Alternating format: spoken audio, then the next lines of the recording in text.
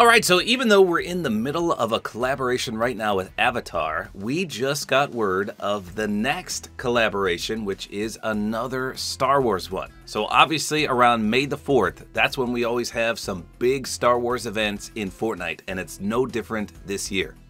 But I'm actually a little surprised they announced it already. Today is just April 15th, and obviously the Star Wars event is going to be around May 4th. So a little early, but heck, I'm excited after what I saw today. So first off, the official Star Wars account on Twitter made this announcement. They said, "We have a good feeling about this. Star Wars is returning to #Fortnite." And then they put a 30-second little teaser trailer. It doesn't really show much, it's mostly words, but I'll play it for you here. I'm not sure if it's copyrighted though. If it is, I'll put some other music on it. So here you go.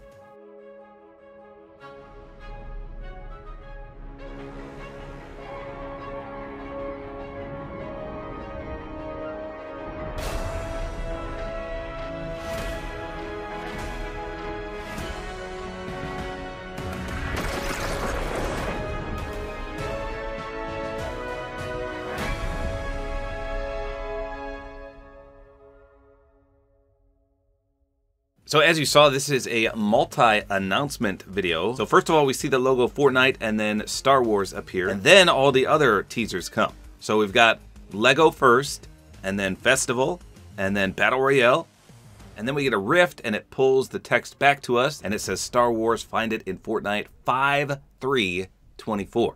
So obviously May the 4th is the day after that, and that is a Saturday, but 5/3 is a Friday. So that's when it starts, Friday the 3rd of May, which is just right around the corner. But the fact that we're getting something in pretty much every game mode, that's crazy. I guess it didn't say Rocket Racing though, did it? But Festival, Lego, and Battle Royale. So Fortnite Festival themselves tweeted the exact same teaser trailer, and they said, "We can hear that Cantina band from here." And then they put the date 5/3/24.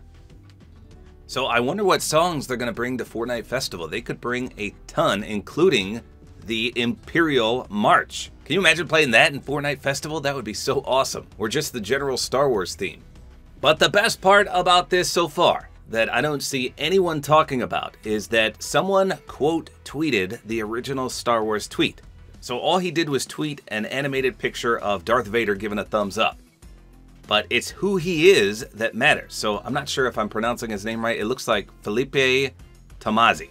But if you look at his profile, it says Senior Game Designer on Fortnite, designing battle passes and event passes. Now, obviously we've had mini battle passes for Star Wars in the past with Darth Maul. So the fact that he commented anything gives us hope, and it might actually be a surefire thing that we're getting another mini battle pass. Why else would he, of all people, a person that works on battle passes and event passes, do that tweet if it wasn't foreshadowing that we're getting another mini battle pass? How amazing would that be? We just got the Avatar one, and then right around the corner we're gonna get another one with Star Wars stuff in it? That's insane.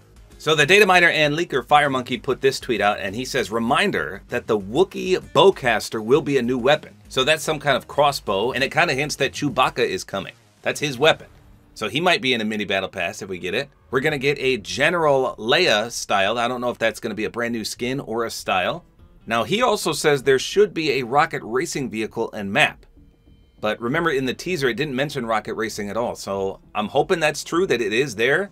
But the fact that it wasn't in that little teaser trailer is a little concerning. And then he said Lego style will just be skin styles. So potentially those are two skins that could be in a mini battle pass, a General Leia as well as Chewbacca. And there's tons more characters they could release for Star Wars.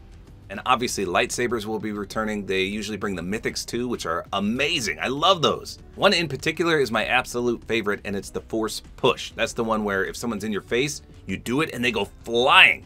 You can push people into the storm and win easily. If you're about to die, you can use that and send them flying away.